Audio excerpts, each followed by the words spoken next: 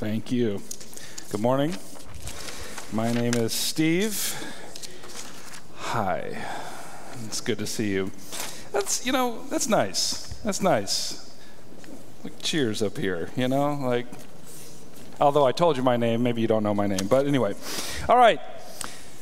Yes, my name is Steve. It is Advent. And today I'm going to be reading to you from Paul's letter to the Ephesians, chapter 5. Paul's letter to the Ephesians, chapter 5, starting in verse 31. It says this, "Therefore, a man shall leave his father and mother and hold fast to his wife, and the two shall become one flesh. This mystery is profound, and I am saying that it refers to Christ and the church." This is the word of the Lord. Thanks be to God. Now, for the last few months, we've been considering from all sorts of different angles what it means to be called by God, to be given a vocation from Him, and how to live and move and have our being in this world as ones who are sent by God. And over the last few weeks, we've considered how our various callings manifest themselves in the various roles that we inhabit, like singleness or parenting. And today, we're going to consider how we live out our calling in marriage. But before we get into that text, we have to talk about some of the misconceptions of marriage that our culture holds and that we imbibe daily, because by and large, our culture does not understand what marriage is from the biblical perspective. And I'm not being antagonistic here. I'm not saying, how would they know otherwise if we didn't tell them? So let me try to dispel some misconceptions. Tim Keller, in his book on marriage, says it very well in his first couple of chapters. He says that our culture's main understanding is that marriage is like a relational contract, right, between two people. And I sign that contract in order to fulfill my own desires and goals. That's largely the common understanding of marriage. I meet a person, she makes me feel really good. I love her. I have desires to be married and have children, companionship, start a family, and so I marry her in order to achieve those goals for me. And in that way, my role and my spouse's role are like two leeches that get attached to each other. And at some point, the nourishment is going to end. The feeling of being in love will fade. She is no longer helping me to achieve my goals of happiness. In fact, she's antagonizing my goals of happiness because she's making me miserable. She no longer fulfills my goals, so let us divorce and find someone else to latch onto. And we usually don't use the language that I just used. That's not... It's putting a finer point on it than we normally put on it. Normally, the language that we use is that of being in love. This is why we marry. Now, far be it from me to disparage the feeling of being in love. It is fantastic, no doubt, of course, yes. But at the end of the day, it is just a feeling. Our culture has built a temple around this feeling, and we learn to worship there through thousands of sentimental songs and books and novels and movies and television shows. We understand what that means. We use this feeling as the basis for marriage, and probably for very good reason. Because when lovers are in the throes of love, it compels us to make promises to one another, right? Like I feel this, and I will never leave you.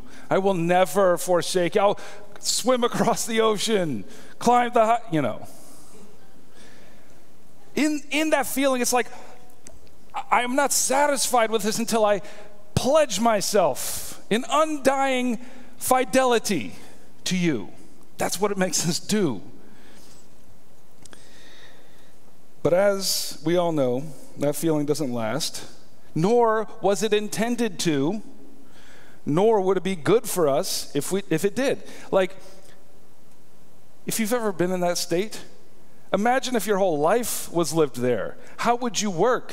How would you sleep? How would you engage in any other relationship? It's not good to stay there. It's so consuming. So our culture seems to believe that marriage is the place where we will forever experience that feeling that we had when we first met this person. In fact, C.S. Lewis said it, wrote somewhere, I can't remember where, but he said that when we hear the words, "and they lived happily ever after," what we do is we interpret that to mean, and they felt the same way about each other always. I mean, I'm just telling you these things. I don't think I have to persuade you. This is true, right? And if the feeling ceases, then we consider that a breach of contract and thus grounds for dissolving it. Now, none of this is a way to make a sustainable marriage, nor does any of it come close to what the Bible teaches us about marriage, which is far more glorious and at the same time far more mundane. But if we're able to see for what God designed marriage, then we can appeal to him for the power to live as spouses to one another in the image of Christ. So, with all that as set up, now, in order to do that, let's look at this text under three headings. Number one, what is marriage for? Number two, what does marriage mean? And then number three, in light of those two things, how do we live in marriage? So what is marriage for? What does it mean? And how do we live within a marriage out of our calling? Now, number one, what is marriage for?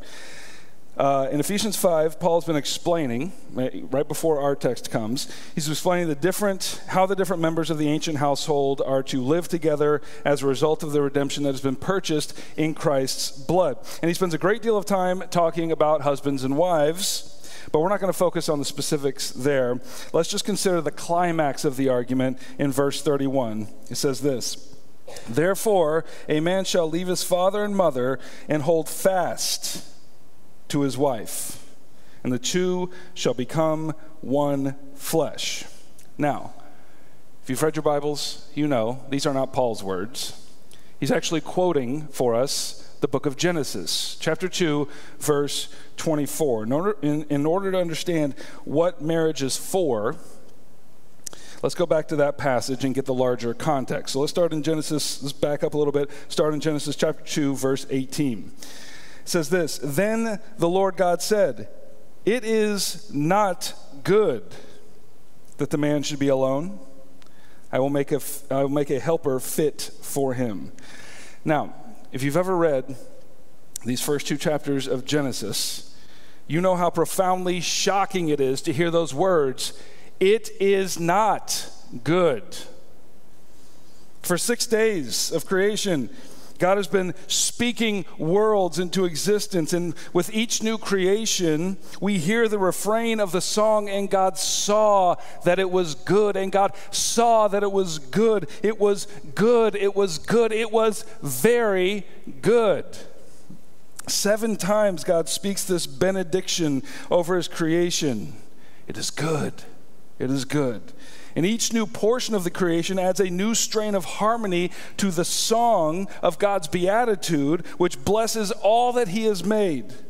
And then at the very crescendo, the movement to which the song has been building the entire time, the release for which all the tension has been built, is destroyed when he says, "It is not good." So what is not good in all that God has created? He says, "It is not good that the man should be alone." Now that is a strange turn in the symphony. Like we've witnessed, think back to Genesis chapter 1. We have witnessed how God creates. The work is not difficult for him. He just speaks and things are formed. Every portion of creation complements the other as pieces of a grand puzzle fitting together. And then all of a sudden, it's not good? What happened? Did God, as the master builder, all of a sudden make a wrong cut? Did the composer scribble notes on the page which were in the wrong key? Well, no.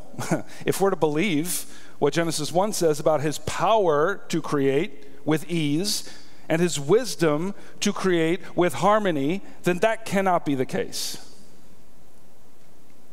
The only possible answer is that God did it this way to leave something not good, that he did it that way in order to increase the tension of the story and to make all of us who are witnessing the narrative unfold cry out, how will he resolve this? How will he complete the goodness?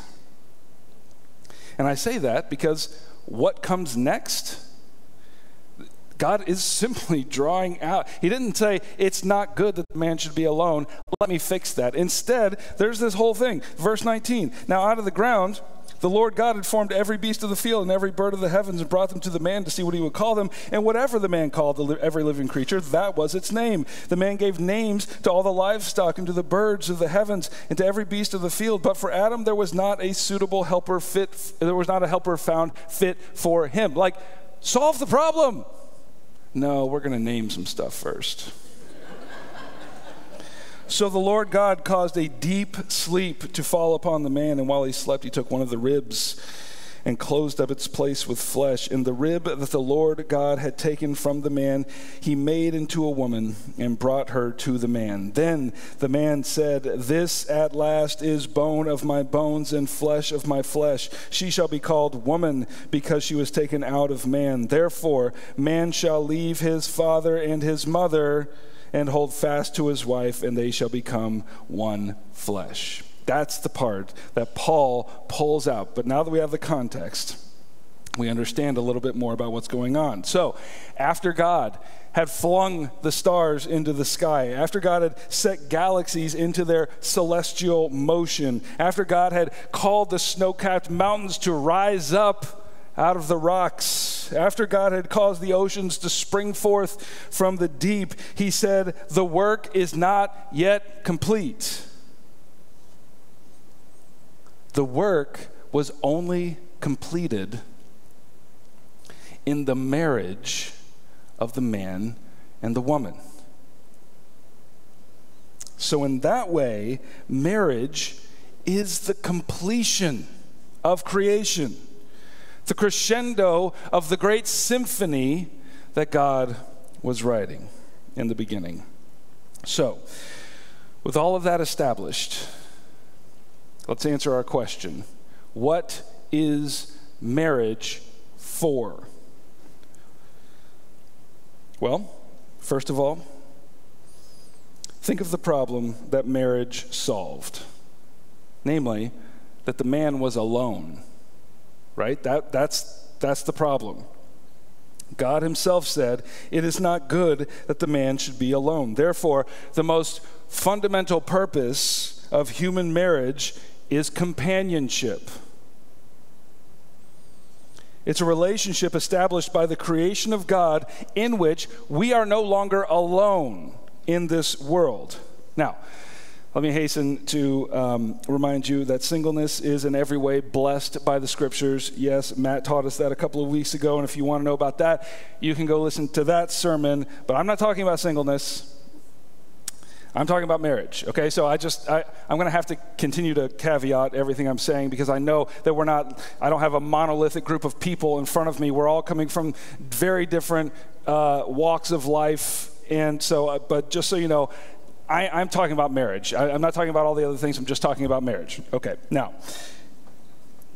the way the scripture answers this question, what is marriage for, is to tell us that marriage is, first and foremost, about solving the problem of being alone. Or to say it another way, marriage is for companionship. The two become one flesh, is what the word says. Notice that it does not say that marriage is for being in love. What we call being in love is a feeling. Feelings change. Marriage is for companionship and for no longer being alone. And if you survey 1,000 couples who've been married a long time, every one of them will say that companionship only comes after the fury of all the passion in the beginning fades. And that companionship is far more satisfying than that flurry of chemicals assaulting your brain when you first meet somebody. Ask any married couple who have entered the blessings of companionship, and they will tell you that this blessing far outstrips any of the blessings those first days of passion. Like me personally, I would not give 2 nickels to return to those heady days of being in love, great as it was. But I would give my life rather than lose the companionship that has replaced it. And do you know why? Because that's what marriage was made for. And, number 2, it was made to last for life.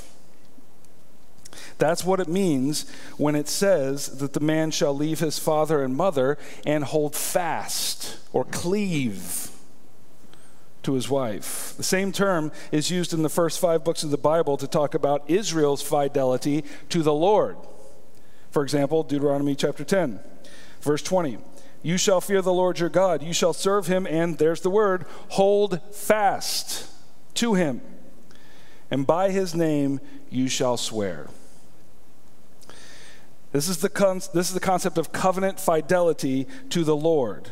And when does that fidelity end? When does the Lord say, I'm done with you? When does he say to his people, you may serve me for a certain amount of time and then you can leave? Never.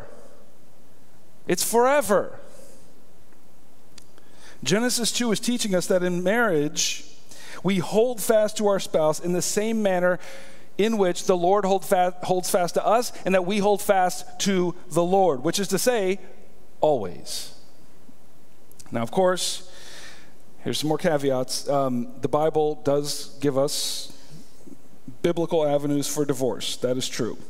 But in every case, I'm sure, in every case, and perhaps the divorced among us can witness to this, divorce in the Bible is seen less as the dissolving of a contract and more like the cutting up of a body. It's painful. It's filled with grief. And why? It's because marriage was made as the permanent environment of lifelong companionship. And when that is broken, it is as if the created order is falling apart. Do you see that? Marriage, human marriage, is the crescendo of creation. And when it falls apart, when it dissolves, something in the cosmos is not right. It's like the mountains have been swallowed by the sea. It was not meant to be that way. Again, I'm not commenting on divorce here. I'm teaching on marriage and its purposes in the sight of God. I know that there are legitimate biblical reasons for divorce, but that is not my topic.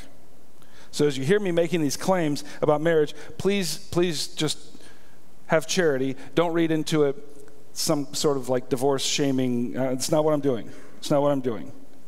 I know it's painful, and I know there are complex reasons. So all that to say, the most fundamental purpose of marriage is lifelong companionship. And if you're wondering what your role is in marriage, then you cannot get more fundamental than that. To be a companion to your spouse. To ensure that your spouse is not alone in this world. And the various means by which that happens are as varied as the hundreds of millions of married people on this planet. And so, regardless, you can be sure of this, that you and your spouse belong to one another. You have been given to one another by God in order that you may not be alone. And if your spouse is proven unwilling to fulfill that role, it's a tragic mockery of the creation order. And yet you, by the power of the Spirit who dwells in you, may fulfill that role for them, dying to yourself as Christ died for you. Okay, now, that's how the Bible answers what marriage is for. Now, let's turn the corner, number 2, and ask the question, what does marriage mean? So Paul has quoted Genesis 2 to make his point about marriage, but then he goes on in the next verse to bring his teaching about marriage into the heavenly realms. He says in verse 32 of Ephesians 5, this mystery, the mystery of human marriage, this mystery is profound. And I am saying that it refers to Christ and the church. So first of all, he says, marriage is a mystery. Now, when we hear the word mystery, we kind of think of it as a puzzle that is difficult to solve. But that is not what the Bible means by this word. It's not what Paul means when he uses the word mystery. In fact, in the letter to Ephesians, Paul uses this word more in this letter than he uses it anywhere else. In chapter 1, he talks about the mystery of God's will, which includes the redemption of Christ through his shed blood on the cross, the forgiveness of our sins, the adoption that we have been given into his family, and God's ultimate plan to unite all things in Christ at the end of the ages. This, all of this that I just mentioned, Paul says, this is the mystery of God's will. And then in chapter 3, he talks about how the Jews and the Gentiles, through the reconciling blood of Christ, are made into one family. And that is a great mystery, Paul says. The mystery now that the Jews and the Gentiles are going to become one family is now revealed. So taken together, we can see that mystery for Paul is not a puzzle that needs solving. Rather, in Paul's lexicon, mystery is a reality that could not be figured out by human ingenuity, but it is a reality that must be revealed by God. Okay? That's what Paul means by mystery. It's something that human ingenuity could not figure out on its own, but something that must be revealed by God. Nobody could have figured out that God intended to send the Messiah into the middle of history in order to die for his people. Like, that had to be revealed. Nobody could have figured out that Jews and Gentiles will be made into the family of God by the atoning work of Christ's sacrifice. That had to be revealed. Like, no matter how well the ancient Jews knew their scriptures, those are things they could not have figured out. Like, now, today, we look back on those Old Testament scriptures, we're like, oh yeah, and because Jesus taught us, this fulfills this, and this is, it's like, but no, that has been revealed. The ancient Jews could never have figured that out on their own. It was a profound mystery. It didn't matter how much they knew the scriptures. No matter how much of it dwelt in their memories, there are mysteries to God's will that cannot be searched out. They must be revealed. Okay. And added to the great mysteries of Christ's redemption and the assembling of the family of God in their eternal habitation, Jews and Gentiles, in addition to all of those grand mysteries, like the whole plan of redemption of God, from eternity past into the eternity future, like the whole redemption of God, this is classified as a mystery. The Jews and the Gentiles in one family, classified as a mystery. And now add to that marriage. Human marriage. It's astonishing. Your marriage is a mystery of redemption. Now again, don't hear in the word mystery a puzzle to be solved, although God knows that's true. But your marriage has a meaning. Listen, your marriage has a meaning that can only be revealed by God. No amount of searching the scriptures or puzzling it out could have helped any of us arrive at this meaning. We had to be told by revelation what our marriage means. Okay, so what does it mean? Paul says, I am saying that your marriage refers to Christ and the church. Not only that, but of all the times in this letter that Paul speaks about the mystery of God's will now being revealed, this is the only time, when he's speaking about marriage, this is the only time that he attaches an adjective to it. Human marriage refers to Christ in the church, he says, and this is a great mystery. This is a profound mystery. Like, I don't have time to comment on that, but the plan of God to send his son to die for sins and make a family out of Jews and Gentiles who are natural enemies, like, that's a mystery. Your marriage, it is a profound mystery. Okay. Now, it's like when he comes to marriage, he just has to sit down, he has to catch his breath. Like, this is a great mystery. So we've already seen what God intended for human marriage on a strictly physical level, strictly, human level, namely companionship. And here we see Paul teaching us something new, namely that marriage is also a witness to the eternal truths of Christ and his church. So let's figure out what that means, that our marriages refer to Christ and the church. First, and by the way, this means so many things. I can only comment on a couple. First, marriage is the context in which we learn mutual submission to one another. The heading over this whole section in Ephesians chapter 5 occurs in verse 21, in which Paul explains that those who are filled with the Spirit are those who, verse 21, submit to one another out of reverence for Christ. Now, there isn't another relationship that I know of that requires its members to learn submission and compromise and humility more than marriage.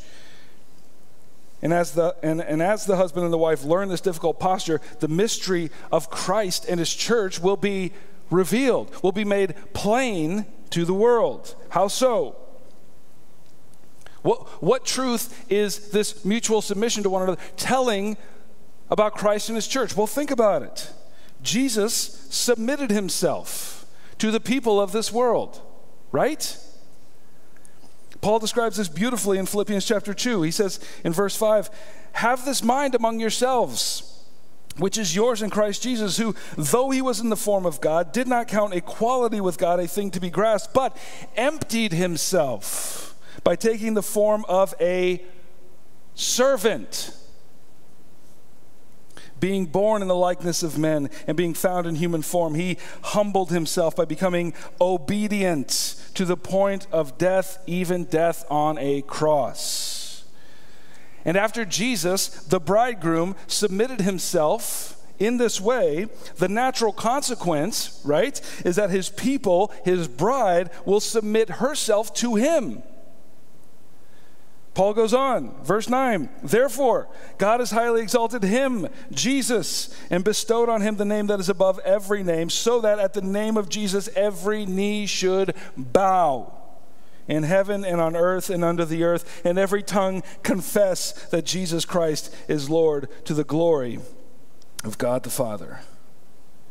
So, as we learn to submit to one another in what is perhaps the most intense human relationship that many of us will ever know, that mutual submission is a witness to the mystery of Christ and his purposes for all of eternity.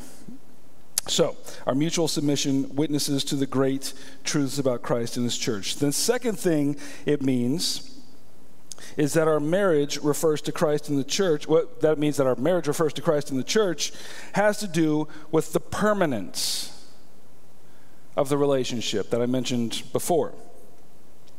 When we stand before a congregation and make our vows, we are in essence pledging to one another that we will never leave each other. We will never forsake each other. And this, of course, refers to Christ and his church.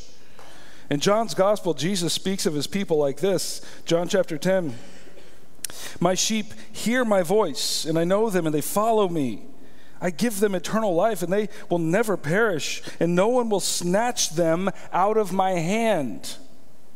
My Father who has given them to me is greater than all, and no one is able to snatch them out of my Father's hand. In other words, I, Jesus says, will never forsake my people. Though the armies of hell advance against them, though all the world fall away, yet I have my people in my hand, and I will never let them go. His last words in the Gospel of Matthew are similar. He says in Matthew chapter 28, verse 20, "Behold, I am with you always." How long? To the end of the age. And so as we, in marriage, commit ourselves to one another, we promise fidelity.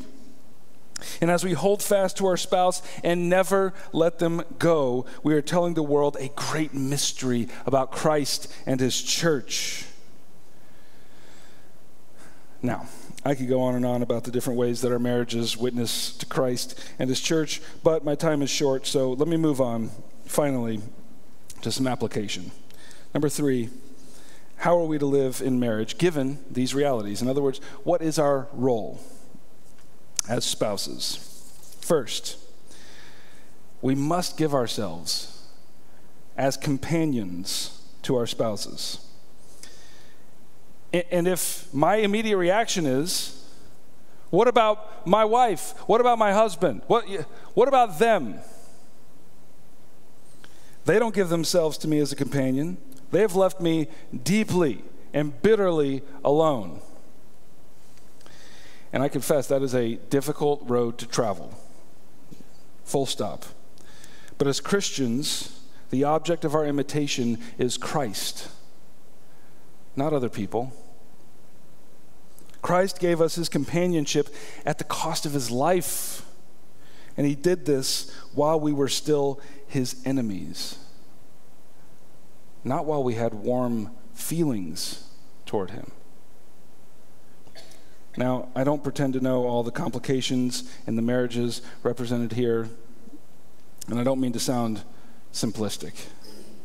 But if you are still married, even if your marriage has crumbled to a condition that feels beyond repair, there are appropriate ways in which you can offer your companionship to your spouse and thus tell the truth about Christ and his church.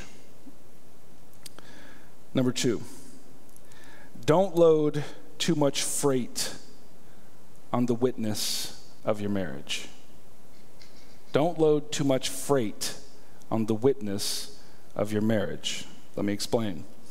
When we are first married, or even just like in the phase when we're contemplating marriage, many of us have an urge to counteract every negative thing that we have inherited from our own parents' marriages, or in a lot of cases, their divorce. We desire to fully contradict in our own marriages the witness that we've inherited from the previous generation. We are going to love each other. We are going to communicate honestly and without hindrance. Sorry, I laugh. We're going to raise our children right, not like we were raised, and on and on. Every failure whose negative consequence we experienced, we will make right in our marriage. And look, I commend that desire. I identify with it deeply, yes. But after a while, you'll likely discover what we all discover over time, namely that whatever eraser we think we've been given to blot out the marks is not big enough. And even if we were able to, you can still see the marks after you've erased them. You've spent your whole life trying your hardest. You can still see the pencil marks on the paper. Just by the act of joining two sinners into a marriage, we fail our marriage. Just by entering it. And so my wife and I have been convinced to take the generational approach to the witness of our marriage. We are committed to the witness of how our marriage tells the truth or fails to tell the truth about Christ and his church. But that is a story that unfolds over generations. We both come from divorced families, and we decided that instead of trying to do everything with our marriage, instead of trying to erase all the marks in our marriage, to tell all the truth about Christ and the church, we just want to tell one truth. Namely, that Christ will never leave nor forsake his bride. We reckon that if we can stay married until we die, Lord help us. That wasn't a sarcastic remark. I mean, it's really, I mean, love you, honey. All right, now, we reckon, but seriously, we need, anyway, okay. Let me just finish this. Now, we reckon that if we can stay married until we die, then our children will at least have that to build on in their own marriages. And maybe with that as a foundation, they can go on to tell yet greater truths about Christ and his church in their marriages. And then their children will build yet higher upon that foundation. Now, to be clear, I mean, in order to stay together, we have to do all the things, right? We have to submit to one another. We have to be each other's companions, for sure. But still, we have taken the generational view of marriage and its witness of Christ in the church, to Christ in the church. And again, please don't hear me casting down those of us who have gotten divorced. I'm not doing that. Marriage is not the only way we come to learn those great truths about Christ and his fidelity to the church and all the other mysteries that are contained in the gospel. Like, I came from lots of divorce. It's a recreational sport in my family. And yet, I have found myself in the ocean of these great mysteries, swimming, diving down to the deeps and loving them. Third, and finally, when any of these callings become inordinately difficult, we have to remind ourselves of the true meaning of marriage. In fact, it's not too much to say. I'm not exaggerating here. It is not too much to say that the meaning of the entire redemptive story, the entire history of God's redemptive work, is marriage. It is written that one day Christ will return in the fullness of his glory, and he will raise all the people from the dead. He will call them from their tombs, and then he will usher us into his everlasting kingdom. And then do you know what's going to happen? Well, if you've read Revelation 19, you know. Starting in verse 6, it says, "Then I heard what seemed to be the voice of a great multitude, like the roar of many waters, and the sound, like the sound of mighty peals of thunder, crying out, 'Hallelujah, for the Lord our God, the Almighty reigns. Let us rejoice and exult and give him the glory, for the marriage of the Lamb has come, and his bride has made herself ready.' It was granted to her to clothe herself with fine linen, bright and pure, for the fine linen is the righteous deeds of the saints. And the angel said to me, 'Write this, blessed are those who are invited to the marriage supper of the Lamb.' And he said to me, 'These are the true words of God.'" This is the end of history, the marriage supper of the Lamb. This is what our human marriages are anticipating and witnessing to. And if that's true, and you let that in for a second, it could almost lead us into exasperation with God. Like, why did you choose such a weak and crumbling vessel as human marriage to witness to the world about the marriage that ties all the threads of human history together? Why this? But who are we to question the wisdom of God? He has delighted to put within brittle jars of clay the most glorious cargo imaginable. And the more it breaks and crumbles, the more we long for the true marriage to arrive, when we shall see the bridegroom at the head of the table, and when we shall at last be contented in the love of our true companion, who will never leave us and will never forsake us, world without end. Now, that may seem like, in the season of Advent, a very strange topic to consider. And yet, this marriage supper, this is what we await. We await that table where we can sit with our Lord, the bride with the bridegroom. And that is what this meal represents. Thomas Watson once said that when we eat the bread and drink the cup, we are tasting God in his cheer. The bridegroom awaits. And we, in the season of Advent, wait. How long, O Lord? And yet he has given us bread and a cup, so that if you want to know what the cheer of your bridegroom tastes like while we wait, we have it. So, let us pray. Our Father in heaven, our hearts soar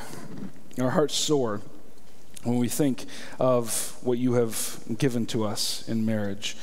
And we pray, Father, that you would grant us the grace to be awakened to the realities that you have packed into this, the mysteries that you have unfolded within our marriages. We confess, and we're the first to confess, that these mysteries that you intend to communicate are not in good hands. We fail so very constantly, and yet this is your pleasure. This is your goodwill. And so would you grant us the grace, fill us with your Spirit, so that by our marriages we may both be companions and speak the truth about Christ and his church. In the name of Jesus, amen. Here we come now to the table of God, to the table that Christ has set for us. And if you belong to him, this table is for you. Come and welcome to Jesus Christ.